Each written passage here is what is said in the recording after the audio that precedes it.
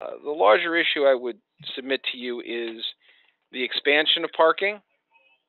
And that is where I would hope that the Planning Commission would find a place, especially in the north end of Washington Avenue, to expand parking. The Parking Authority administers parking. They have a search committee. Laura Declois heads it. It has not been able to find a spot for parking in Bridgeville for several years. I think the Planning Commission could help by saying, you really want to go and put parking here, because that will allow the community around that area to thrive. You look at Joe Cower's plans or presentation on the north end.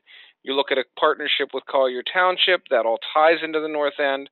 I would point out that one of the first steps is taking that engineer and perhaps splitting the bill to update the traffic plan that Mike Haberman at Gateway prepared, many years ago, which is a good foundation that the borough may start with in a partnership with Collier, and maybe split the cost of updating that.